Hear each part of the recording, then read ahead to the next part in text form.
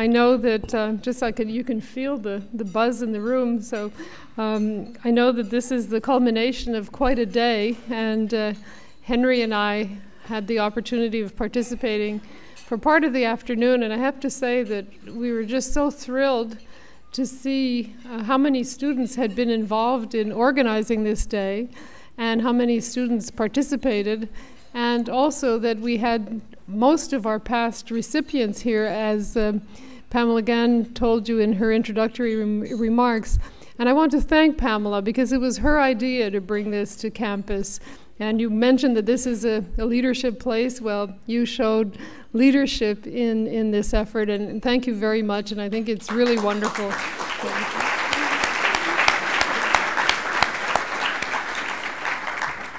I was going to say it's really wonderful that the school has embraced the not-for-profit world in the way that it has and really integrated it in the life of the school. And so for that we thank you, and I want to thank Harry, who's the chair, for all his support, not only in making that happen here at the school, but also your role in the selection committee. So Harry, thank you very much.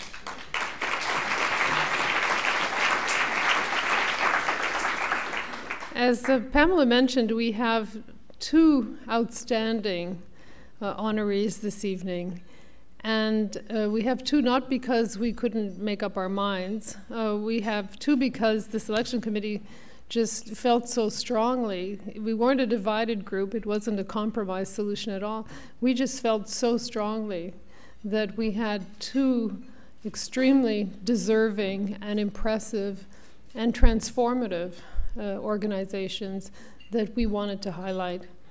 And I think I've explained, many of you have been to these dinners before, but just so we can recap how we come to this choice, the selection committee receives a large number of nominations from both from anonymous nominators and also from the website.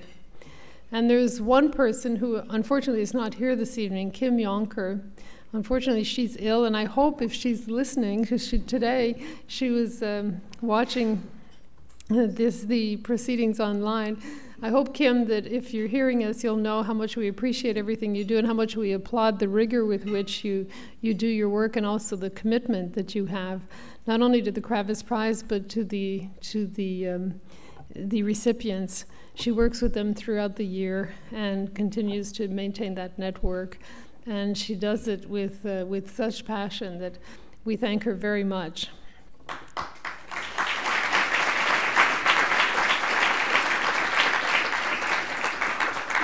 So with Kim and her team, they do just a first verification and a first appraisal of the nominations that we receive.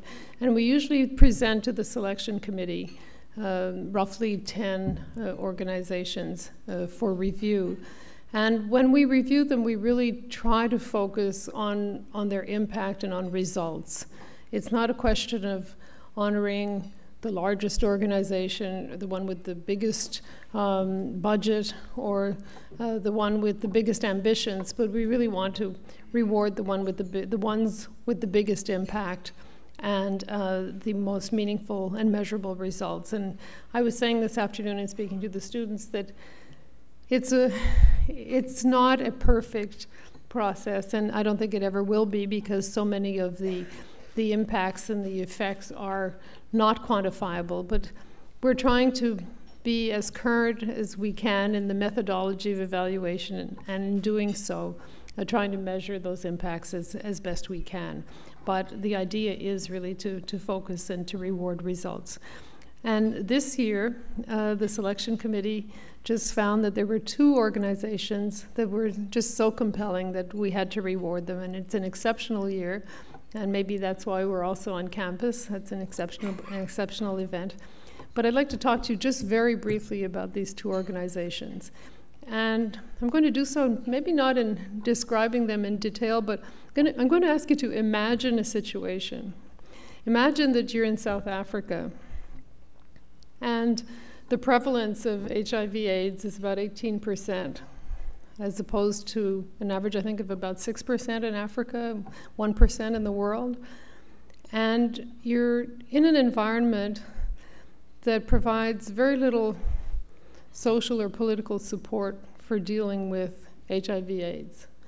The political leadership is virtually in denial, trying to question the science of transmission of the HIV virus to AIDS, and really refusing to acknowledge the very deep problem that is afflicting that society.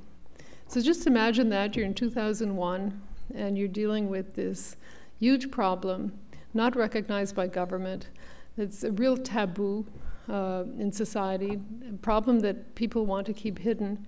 And you decide that you're going to tackle it by reducing or preventing the transmission of HIV from mothers to their children. And it's doable through medication. It's doable through coaching with regard to breastfeeding and how you take care of your children. It's doable, but think about it. You're going against all odds. And not only do you do it in that country, but then you extend it to neighboring countries and to a whole continent. So need I say more? Just imagine. So I take you then from the efforts of Robin Smalley and Jean Falk to another part of Africa, to northern Africa, and I take you to Jordan. And again, I ask you to imagine you're in a country that has no entrepreneurial ecosystem, no, or virtually no teaching of business in Arabic. Very few Arabic textbooks on business. Today, there were many references to Peter Drucker. Peter Drucker has never been translated in Arabic. And not only Peter Drucker, but a number of economists that we could name from North America, from Western Europe. But that not only doesn't have that ecosystem of entrepreneurship, but doesn't also have a tradition of volunteerism. And where in Jordan, I just found out that women's participation rate, labor participation rate, is only 11%. And here you are, a young woman, and you decide to take on, through the Ministry of Education, to take on the task of creating a culture of volunteerism and of links between the private sector and young, untrained, unemployed youth, or I shouldn't say young youth, young people. And again, you're dealing in a context where 70% of the population is under 30, where youth unemployment rates can reach 50%. And you decide that you're going to work with the private sector and convince them that they are going to not only provide volunteers to work with these young people and teach them entrepreneurial skills, but you're also going to convince them to take them on as interns and to give them a work experience. So think of the odds of that situation succeeding. And today we honor with Soraya Salti and Injaz the success that has reached 100,000 youth in Jordan, but that has now spread also to neighboring countries, Tunisia, Morocco, the Palestinian, the West Bank and Gaza, the Gulf countries, the 6 Gulf countries, Lebanon, Egypt. Just think of the conditions under which such a scenario is possible. I think the only answer is not only the boldness and the visionary commitment of these individuals, but its persistence, its charm also. We have to say it, its powers of persuasion, But it's really this willingness to change a culture, to change the culture of a nation, to change the culture of a region. And that is what convinced the selection committee that these two groups, as different as they were, working in completely different areas, really deserved our support. And I welcome tonight, I think Jean will speak on behalf of Mothers to Mother, Jean and Soraya Salti on behalf of Injaz. I welcome you both, and we're dying to hear from you, and bravo.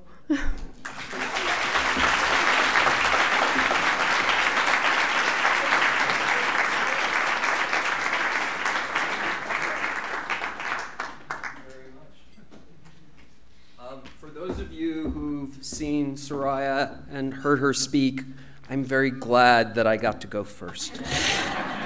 It's a really hard act to follow. And in a different light, I have to say I'm honored to be recognized at the same time and on the same stage as Soraya Salti, who is doing just extraordinary work. So thank you for the work you're doing. Some other thank yous that are very important. First, of course, to everyone in the college community. This has been a remarkable experience, fun in a way that I just never expected, challenging and interesting. President Gann, thank you. Faculty and the staff who've helped us and contributed to our time here. To Kim, who's not here, wherever you are, to Dot, who is here. And got us through this, and to all the students who've served as our guides and our hosts. It's just been amazing, and we greatly appreciate it. Thank you to the selection committee, otherwise we wouldn't be standing here. Harry, we appreciate it. Mrs. Kravis, we can't tell you how much we appreciate it, and, and thank you, of course, to Mr. and Mrs. Kravis for making this possible in so many ways. And it's an extraordinary kind of recognition, and I'll talk about that in a couple of minutes. I want to start this way. I just want you to think for a minute. Sometimes I do this as audience participation, but tonight, just to keep it fast, just think.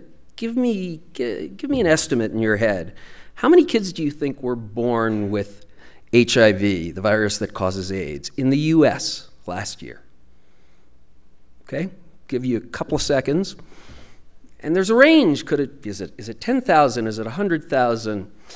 The answer is less than 100. Less than 100 kids born in the US last year. That's not even one baby a day. While in Africa, every day, more than 1,000 children are born with the virus that causes AIDS. And most of them are going to die before they reach the age of 2. This is a massive tragedy, and it's completely preventable. In fact, a pregnant woman living with HIV can take a single pill when she goes into labor, and it will reduce by 50% the likelihood of her transmitting the virus to her child. One pill, cut transmission in half. Or if she starts on a similar regimen a few months earlier, you can virtually eliminate the likelihood that her baby will be infected. It is that simple. And the treatment to prevent mother-to-child transmission of HIV has become not only that simple, but that inexpensive and that effective, that some version of it is already available in most of Africa. But you still have those numbers. Nearly 400,000 children infected via mother-to-child transmission every year. Now, why? What's the incongruity here? Well, first there's the reality of medical systems in the developing world. They were struggling to stay afloat even before the flood of AIDS casualties hit them in the 90s and through the last 20 years. And now there simply aren't close to enough doctors or nurses or any kind of medical professionals to meet the demands of even the most basic medical care. And then there are the very specific issues facing a pregnant woman living with HIV. It's a set of obstacles that would be challenging in the best of circumstances. The lack of widespread knowledge and information about the virus, about the treatment possibilities, discrimination against people with HIV, and the very practical and real day-to-day consequences of the stigma that is associated with HIV, even in places where huge percentages of people have the virus. Stigma is something that kills. It's not just a psychological issue. It's an issue where you go home and people know that you have HIV and you may be beaten to death. You may be thrown out of your house in a communal society, which leaves you and any other children you have on the street. So add to all of these challenges the everyday social and economic barriers that most women face in African societies, and you begin to understand the challenges you face in enrolling and retaining a woman, a pregnant woman, in a program of treatment and care. Let me tell you a story. Let me ask you to imagine, once again, a young woman in Africa. She spent hours walking to get to a clinic and more hours waiting in line in a hot sun so that she can see a doctor, but she's happy. She's excited because she's pretty certain that she's going to have her first child. And eventually she does get to see this doctor, and the doctor confirms her very happy news, and then he asks, "Did you know you have HIV?" And then the doctor goes on to tell her that there's treatment, that she's healthy, that she's not likely to get sick soon. Her baby can be fine. But it doesn't matter because she can't hear any of that. What she hears is, "I have AIDS. I'm going to die. My baby is going to die." It doesn't go any further than that. And it becomes highly unlikely that she'll be able to take the steps that are needed to preserve her baby's health or her own. At Mothers to Mothers, our mission has been to change that story. How? Well, at the basic level, it's very, very simple. It's about nothing more than a woman speaking to another woman. But then we leverage that interaction. We hire local women who themselves have been through the treatment to prevent mother-to-child transmission. And then they are trained extensively so that they become experts on HIV, on treatment, and on care. They're employed, and that means paid. And then they return to the clinics in their local communities. We call them mentor mothers, and they are the backbone of our program. It's heart and soul, and it's leadership. Our mentor mothers work in their local clinics as professional members of health delivery teams. They serve alongside doctors and nurses. They help fill those gaps in understaffed health facilities. They provide unique leadership for their peers. They're the sources of education, support, inspiration, and they're living proof that a diagnosis of HIV is anything but a death sentence. Important. They become role models, and they become leaders to their clients, to their patients, and to their communities. They can draw on their new learning and their skills, but just as importantly, they rely on their life experience. Their mandate is to ensure that every HIV-positive pregnant woman and every HIV-positive new mother will access the care and support that's available to prevent the transmission of the virus from mothers to children and to sustain the mother's and the infant's health. They create demonstrable change. It's measurable and it's measured. Improvements in key outcomes from treatment uptake to behavioral and attitudinal changes.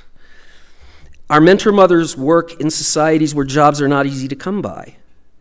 Formal employment opportunities for women are even more rare. Perversely, this provides our program with some significant benefits because we can draw on the most underutilized resource in the developing world. We have picked the first pick in the best talent pool available, the women of the developing world. For most of our mentor mothers, this means it's their first formal job. But giving them a chance, giving them real responsibility, insisting on accountability while also insisting on fair compensation for their efforts, empowers our staff. It empowers them personally, economically, and professionally, and this allows them to lead. So let's look at the story I told you before through a different lens. The young woman comes in, but when she hears about her status from the doctor, instead of the doctor continuing to try to explain what's going to happen, she gets introduced to a mentor mother, a woman who looks like her, who speaks her language, who comes from her community. And she says, and our mentor mother says, Cece, I have HIV. A year ago, I was where you are. I'm not sick, I'm healthy, I'm strong, and my baby is HIV negative. Come with me, let me help you. The mentor mother can provide her with technical information one-on-one, can answer questions that she would be afraid to ask, or she can introduce her to a large group of other women and support groups, both formal and informal, women like her struggling with the same issues. And at the end of the day, when all is said and done, it's still just about a woman talking to another woman. But the difference between these two stories, the impact, is literally the difference between sickness and health, between life and death. The very simplicity of that exchange was the key to ensuring that our model was not only effective, but it could be replicated and scaled rapidly to meet an emergency situation. We started 10 years ago with just a handful of clinics around Cape Town, and now we're in more than 700 locations in 9 countries. We reach nearly 300,000 HIV-positive women every year. That's nearly 1 out of 5 of the affected population in the world.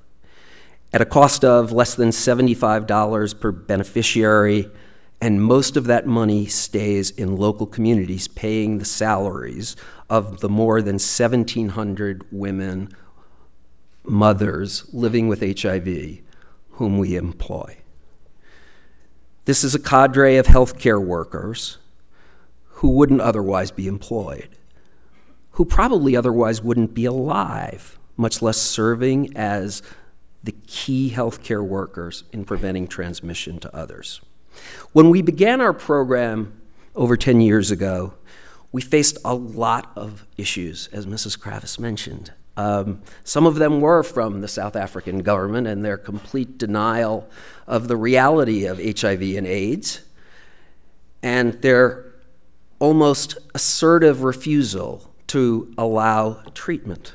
But some of them were from within the public health community and the donor community who thought we were crazy. The concept of professionalizing unskilled mothers to work as part of the medical system was treated as something that might never happen. And the notion of paying our staff for their work was considered, quote, unsustainable. We were told that time and again.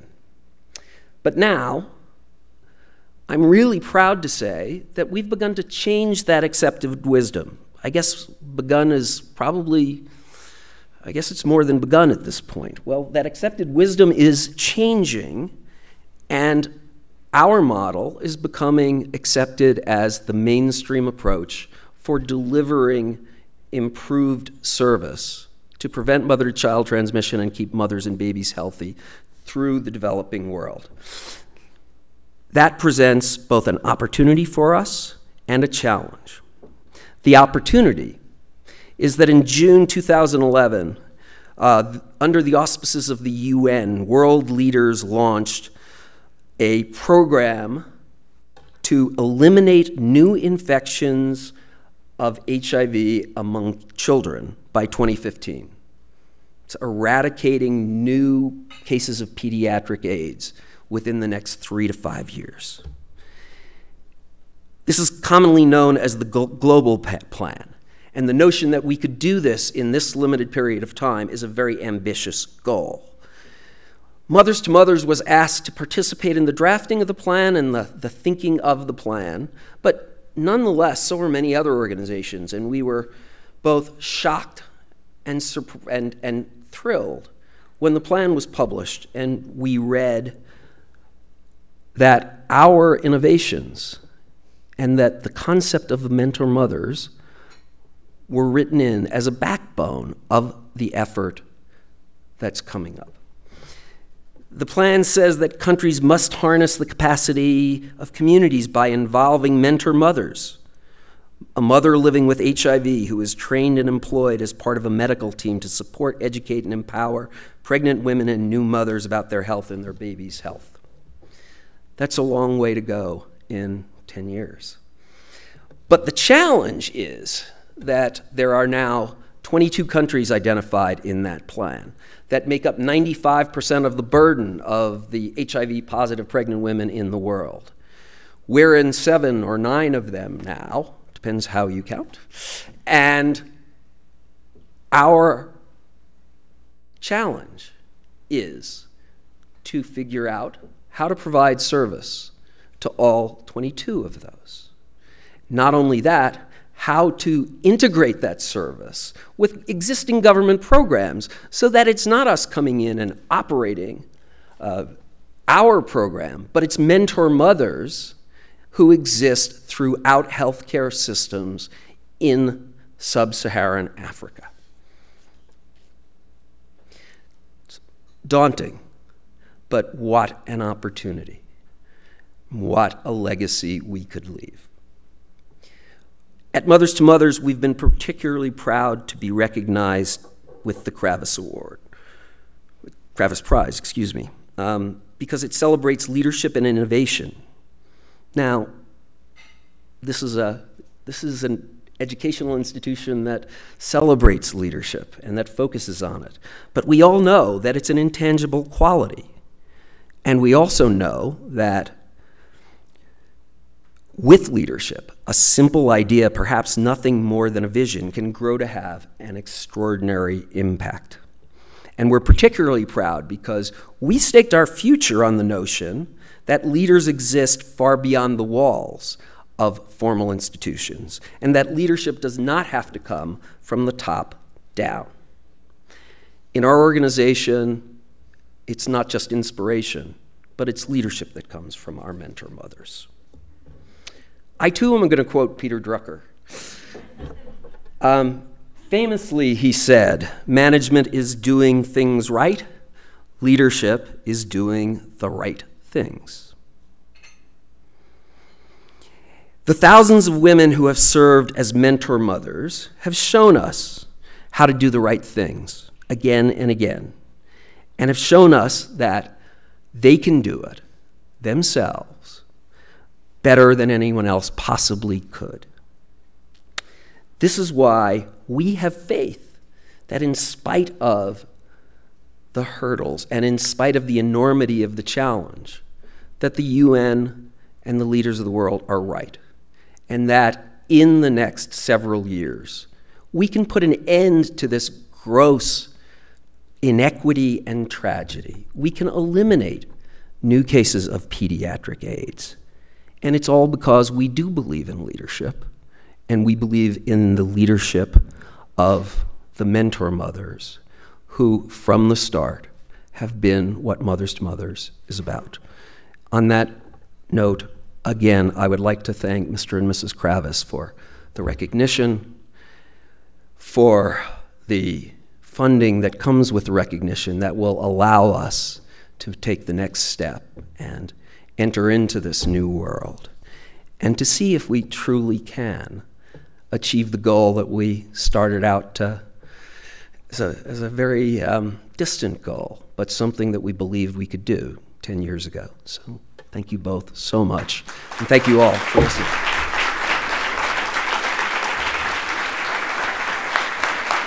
Sir, let me give you your check. That will help you move it forward. It certainly will. And the inspiration will also. It's rare to be celebrated without having to ask.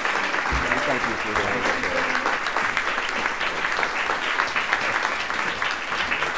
Should we, should I hold? Thanks. And now we're going to ask Soraya Salti to come up from Injaz, and she's got a great story to tell. We'll be fascinated to hear it. Soraya.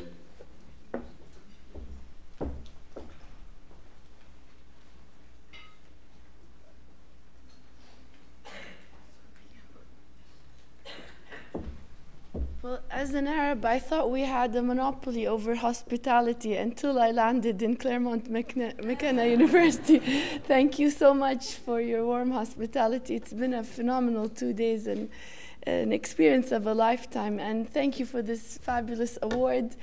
You've spoiled us not to have to write a grant and just to receive a phone call saying, you've won $250,000. Where did you come from? Of course, Claremont McKenna and the Kravis Award. So thank you for an extraordinary, there's nothing better than to celebrate. And here we are. So youth are the new face of the Arab world, and they're actually defining our region. If you've watched TV, and I'm sure you have, you've seen how they've gone to the streets, they've gone to the squares, and they've shaken our very systems for one reason: unemployment, youth marginalized. And Khalil Gibran, our very famous philosopher, Lebanese, I think he would be heartbroken to see what we've seen in the last year. And I am heartbroken, working 10 years trying to prevent what happened, of despair, that you would go to the streets and in helplessness because of an issue, because you're not part of the cycle of life. And I want to just say the few words that Khalil Gibran said about this. You work that you may keep pace with the earth and the soul of the earth. For to be idle is to become a stranger unto the seasons, and to step out of life's procession that marches in majesty. So in the backdrop of my region and the youth unemployment crisis, 350 million Arabs, 200 million are youth, 70% of our population. If you just want to hear just some of the statistics of youth unemployed, Tunisia, 25%. And we thought, we're never expecting anything to happen in Tunisia with just 25% youth unemployment. It's pretty high if you think of it here in the US, but from our perspective, what's 25% when in Egypt youth unemployment was 44%? And it took a university graduate 5 years to find their first job. In Syria, youth unemployment 49%. In Iraq, 60%. In Yemen, 71%. And in Saudi Arabia, not one oil-producing country is immune, 23%. With the females' severest hit, if those were the averages in the countries, then you can expect only 23% of females actually make it into the labor market. Education systems that have failed their youth. If coming out experts in memorization, and yet missing the critical thinking, problem-solving, leadership skills that this institution believes so strongly in. And then when the private sector were asked, what are the number one hindrance to your growth? It was the lack of human resources. So in a region that has the highest youth unemployment, the hindrance of private sector to grow was the lack of human resources. And they termed them the new illiterates, those that know how to read and write, but don't know how to maneuver in the private sector. So when your own people and when your own youth become your national security threat, you know that the paradigm must shift. And you know that employability and the future employment of the youth in your country has to become the top priority. And America has taught us so well what the entrepreneurial spirit creates and the type of corporations it generates and the type of employment that it creates. And it's a paradigm shift that we communicate, that entrepreneurship and startup creation is the solution, and SMEs are the solution to solving this issue across the region. So we've built an organization based on partnership and based on active participation and leadership of the three pillars the President spoke earlier about, which are the civil society, private sector, and government coming together to solve it. In our region, ministries of education have been closed for decades. So to have a volunteer from the private sector walking in took much maneuvering. And the private sector wasn't much easier to maneuver, to get them involved. And I wanted just to share a personal story of how finally a Jordanian wanting to grow the organization from Jordan across the Arab world.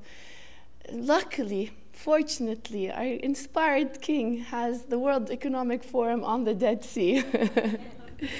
And so, of course, we're going to bank on that. So I lobbied so adamantly, State Department, USAID, Minister Bassem Abdullah, who was leading the forum, to say, please get me in. I would like to be a speaker to speak about the youth issues and the youth bulge, they called it then.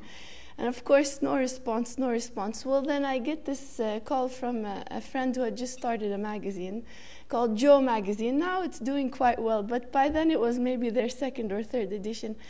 And the lady said, since you're going regional now and you've had such a success story in Jordan, we'd like to cover you and we'd like to have you on the cover of Joe Magazine. I said, fantastic, except only under one condition, that it's the May edition. They didn't know what the May edition was. Of course, the May edition is the World Economic Forum edition. So I wasn't going to pay, to participate in the World Economic. I was trying to get in for free, but I thought if I pay this one time, I will never, ever pay again. So I'm in Joe Magazine. However, it's a new edition. Nobody takes Joe Magazine. So I start calling all the hotel owners saying, you've helped me so much with all the volunteers that you've given me for Jordan. Now you're going to help me go regional, and I need the World Economic Forum. So here are the boxes. They're arriving 3 days. Every room, every participant, World Economic Forum has to have a magazine in there on their table. So I walk into the World Economic Forum, of course, and I'm getting these businesses. I know you. Yes, I know you too. 7 years later, 250 board members that I have, I banked on the World Economic Forum list and went, and I follow them. They go to the Marrakesh, our regional competition happens to be in Marrakesh on the same day. And we invite all the forum members. So even those, there's a way around it. And so, fortunately, using private sector, nimble, very quick on the take, and capable to mobilize. You get the ringleader and you got them all. So where we are today is 1,000 corporate partners, 24,000 volunteers, and 1 million youth that we've reached across the Arab world, 15 countries, 15 ministries of education. We're the only nonprofit that's been able to crack the ministries of education. That's another story later. But in any case, the most inspiring moment has been working with youth for 10 years, and then suddenly seeing them wake up to their potential through the Arab Spring. They were beneficiaries, they were waiting for things to happen to them. My dad's gonna marry me, my government's going to employ me, and then suddenly they topple the government, they go to Tahrir Square, girls and boys. One of our students who were studying, our alumni, she left a note covered completely, left a note to her parents saying, I'm off to Tahrir Square, I'll see you later, don't worry about me. And she came back 17 days later, and she said, I arrived to my home and I was an adult. They were talking to me like I was an equal. a 19-year-old girl. And just being witness to that strength. So all of a sudden, they became our partners instead of our beneficiaries. So I give you an example. We're teaching entrepreneurship in Egypt. We had 50 student enterprises right after the Arab Spring. And we tried to, support them as much as possible after the universities were closed. And the one team in Tanta, which is, in the furthest corner, you can't imagine the area that this team came out with, they saw this entrepreneurial venture that we were looking at as educational. They were looking at it as my only means to an economic future. So they went out and started registering legally this entrepreneurial venture. Well, across the region, bankruptcy means going to jail. So we were so worried because we didn't want to take the responsibility. What if they go bankrupt? So we immediately went back to our corporate partners and said, we really need to support them going into the next phase. And what we're seeing today is from Tahrir Square, channeling their energy to an entrepreneurship revolution. And we need you, private sector, to step up just like the youth have stepped up. And so today we've convinced them that their board meetings, where they hold their board meetings, should be the incubator for our startups. So those that they choose go into the board meetings, and for 6 months their CSR activities to invest and support through the various departments, the startups and the job creation that comes out at the end. The moment that I felt so proud was in 2007. This Palestinian girl from Ramallah, her name is Wa'd al-Tawil, the long-awaited promise. And it was this long-awaited promise that a young girl, 17-year-old, comes to our regional competition, and for the very first time we've got a region and 7 countries participating, and she wins the Best Student Company of the Year. Well, we thought it was a phenomenal. Okay, the next year comes, and the top teams from across the region are all female teams. Well, they've never lost a single competition since. We've held the last 5. This last year, 12 teams participating, which means national winners in every country, and schools are segregated. So it means the boys are competing head-on against the girls. We had 8 teams girls. 2, team 9 and 10 were co-ed because there are co-ed schools in Lebanon and in Morocco. And only 2 boys teams. And of course, first place, second place, third place, all girls teams. Saudi Arabia, the girls teams, for the first time, they're allowed to travel, and they got second place in 2011. I didn't understand the phenomena, but I was living it. And then I started to understand. The grandmother was illiterate, the mother was literate, but this generation of 15 to 21-year-olds were 60% of all university graduates. And so when I read this report from Booz in 2012, I finally got it, and this is what it said. Women are more highly educated than the overall population, constituting 60% of all university graduates. Bringing more women into the workforce can give companies a competitive edge. Good morning, Booz, but finally, what we were living and experiencing is now aligned with the competitiveness of the private sector. On behalf of my Injaz colleagues, on behalf of my corporate partners, on behalf of the youth that we serve, I can't be more grateful to you than for you to invest as the Kravis Award in the young shapers of the Arab world. I believe in them, and my bet is on them, especially on the young females. And thank you for this wonderful award.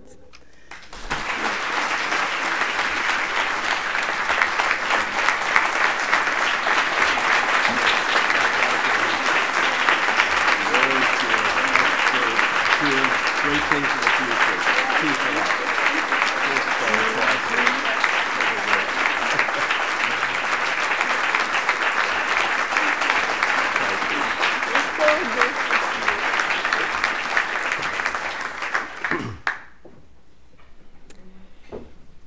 Wow, those two talks were without a doubt inspiring. Now, if you want to think about entrepreneurship or you want to think about leadership, just think about tonight and think about those two leaders, because it's a great description of what leadership's all about. And when I heard the story that Soraya just told about Joe Magazine, I will always remember that now. All of you students in this room that have an idea, there's no excuse. Get your picture on the magazine. And as I sat in a couple of the sessions this afternoon with Marie-Josée, I started thinking, here we have 7 of the 8 prize winners were able to come to the school, the 2 current ones for this year and 5 others. And we're blessed, Marie-Josée and I, in that we picked really terrific people to take on this prize. But, and as I think about the leadership in every one of these organizations, starting with Roy Prosterman, who, when I'll never forget calling him, and he didn't know me from Adam. He took the call, and I said, would you like to accept the Kravis Prize? Now, there was no Kravis Prize at that point. He was going to be it. He said, yeah, why not? You know, and he didn't ask me. He didn't say, well, how much is it, or where do I have to go, or anything. And I was so worried that he thought there was some kind of a scam that I said, you know, you should really come, and if you're going to be in New York. He said, well, I'm going to be in New York pretty soon. And I said, well, come by and meet Marie-Josée and me. You know, we're real. Come meet us. And he did, and that started us off, Roy. And then we go through all the others that have happened. And every time Marie-Josée or I make one of those calls, we're always worried. You know, we think, well, does anybody really know what the Kravis Prize is? But boy, they're happy to come, and it's terrific. And Gene told me a story about his nephew, who's a CMC freshman, and Ben is here tonight with us. And Ben had been talking to him about something, and he gets this call, and Marie-Josée had actually called to South Africa, because that was the contact information we had, and it turned out that Gene was actually in New York, but by the time the message got back to him, it was all garbled, and the name Kravis didn't quite sound like Kravis anymore, and he thought that Ben was just trying to play a joke on him. But he had this number, and it said, call this number, and sort of Marie-Josée's name sort of came up out of it, and he called back, and next thing you know, here we are. So that's also a good lesson for all of you. Call back. But what I really want to do is, and I'm not going to take much time, but there's several people that I really want to thank, and the first and foremost is my wife, Marie-Josée, my partner, my best friend, wonderful, very special lady, who has really made the Kravis Prize what it is. She has worked very hard at it. She's worked very closely with Pamela. She's worked very closely with Kim Yonker to make sure that we had the right metrics, that we had the right measurement to determine the proper recipients, and to make sure that we put together an incredible selection committee, which is, you've heard her mention the people that are on it. I mean, it is second to none, and everyone is very involved and really helps us out. And so, Marie-Josée, to you, thank you for everything you do for this. Thank you.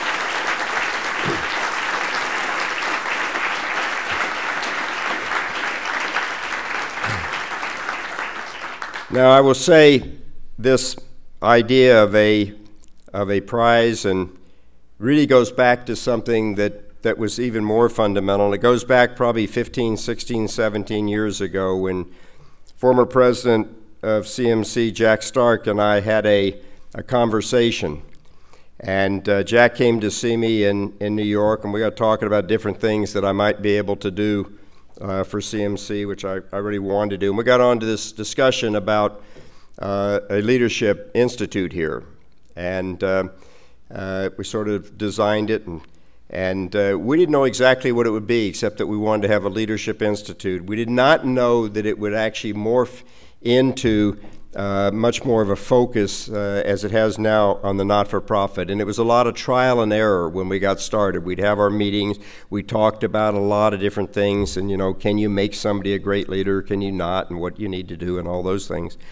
And the more I listened to it, it came upon me one day that I said, if I could, and if I could wish on every university in this country to make it a requirement for the students to participate in the not-for-profit world, you wouldn't believe the kind of pleasure and fulfillment that you would get out of it. And I said, I'd like to really make it a requirement. Jack said, well, we can't make it a requirement here. I tried it at Harvard, and Neil Rudenstein, the president up there at the time, said, no, we can't make it a requirement. And I have to say, Jack, I wasn't going to give up. We've come awfully close here without making it a requirement. And that leads me to the next person that I really want to thank, because it's been under Pamela Gann's leadership of CMC at this time that we've been able to take it to the step that it is today. And Pamela, you really got behind this, and you believed in what we were trying to do, and you stood by us. And more importantly, you were able to galvanize the board. You were able to galvanize the board of the Kravis Leadership Institute to get those people to help by providing summer internships and jobs, in many cases in the not-for-profit area. And today, I don't know the number exactly, Pamela, but all I know is it's a very high percentage of the students at CMC take advantage of it. And any of you students that are here tonight that have not taken advantage of it, I cannot urge you enough. Take advantage of it, because you will just love it. It'll be one of the best experiences that you'll ever have, and I think it will shape your life for a long time. And lastly, I want to thank Jay Conger, and Sarah Orr, who head up the Kravis Leadership Institute. They've really made it into what it is today. They've worked very, very hard. You followed in Ron's footsteps, and he really set a terrific path for building the Institute, and you've been able to continue it on, and now in this not-for-profit mode, and showing people that they're leaders in all walks of life. I can't thank you enough, and I'm very proud to have my name on the Kravis Leadership with your leadership of the Institute and the work that both of you are doing and that Ron's doing. And I want to thank all of you. And a round of applause to all three of you.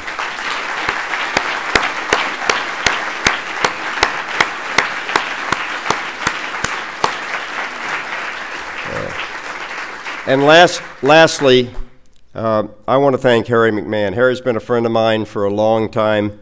And Harry got behind this effort. Without the chairman of the board, without the president of the college, it would not have happened. And I've already talked about Pamela, but let me just tell you that Harry has been my partner in this and has really stepped up to the plate, not only in financial giving, but more importantly in the support and encouragement that he has given in building out the Kravis Leadership and building out the other institutes at the college.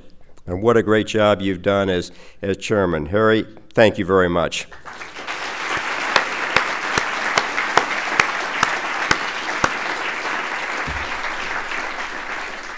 So lastly, thank all of you. Thank you for even having an interest in what we're trying to do, in believing in CMC, in believing that there is a better way and that there are other ways. I'll tell you that I have learned a lot by the whole process of the Kravis Prize. When I think about the nominations that come from all over the world, I'm just, as Marie-Josée said it today, and she said it so well, when asked in an interview she did about one of the things about the Kravis Prize, and she said, I'm humbled. And I want to just second that, because I have to tell you, I am very humbled when I see what all of you have done, whether it be down in Africa, in Guinea, with the Faway and what you've done with the education for young girls, to what we heard about tonight, to the million people that have land rights, families that have land rights around the world, from Roy Prosterman's Rural Land Institute, to Vicky Colbert's work down in South America and in other countries on education. Again, I have to say, really, it's so impressed with the work that's been done. And we want to get to know more about what you're doing, and we're going to watch with great interest as you continue to grow. And I hope this prize that we've given you will just be another step in a great long journey that all of you are going to have. Thanks very much.